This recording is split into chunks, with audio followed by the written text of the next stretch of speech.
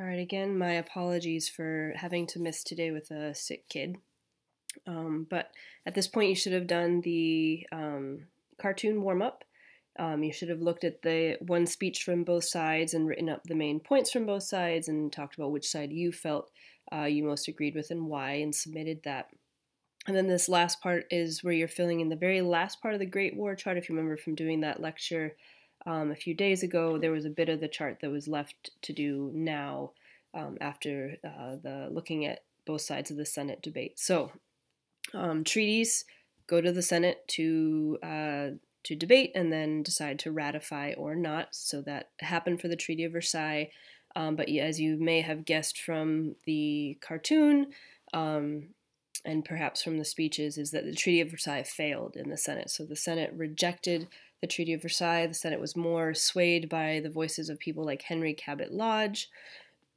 And like I said, it was rejected. So before you move on to filling in that very last box of the lecture chart, go ahead and write down what you saw as the main arguments for and against the treaty, just to keep those notes there for yourself for reference later, and then move on to fill in that last part of the box. So once you've done that, again, Senate rejects the Treaty of Versailles, and what they end up signing is a separate Treaty of Versailles. So Treaty of Versailles is accepted and passed in many nations in Europe, so most of the allies, so England, France, etc., Germany, they accept the Treaty of Versailles, pass it, but they tweak it and change it because of the Senate, Wilson's kind of idealism and his 14 points, all of that, he pulls out and they tweak the Treaty of Versailles to represent more of the ideas that they had wanted.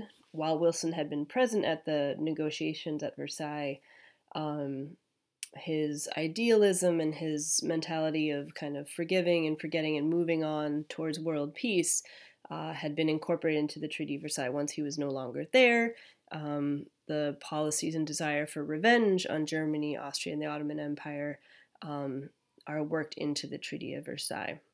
And you can kind of see here a compare and contrast is that the only main part of Wilson's vision for world peace and what the real Treaty of Versailles that is signed by Europe and the Allies is that the League of Nations is actually created, but the U.S. does not join. And we'll get to what they add in that kind of creates the environment in which World War II, the tensions that lead to World War II will build. So U.S., we signed a separate treaty with Germany, Austria, and the Ottoman Empire because we reject the Treaty of Versailles, and in doing so, we reject the League of Nations and do not join the League of Nations. And again, Wilson's voice is lost in the voice, and his idealism is lost in the actual Treaty of Versailles that is signed by Europe. So sign a separate treaty.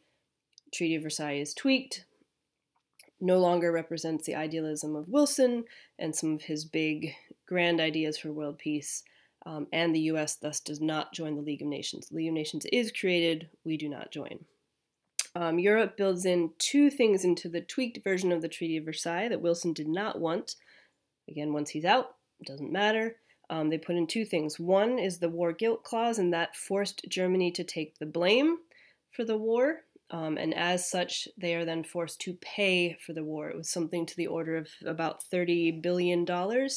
And they literally just paid that off in around 2010. So they have only recently paid off that war debt.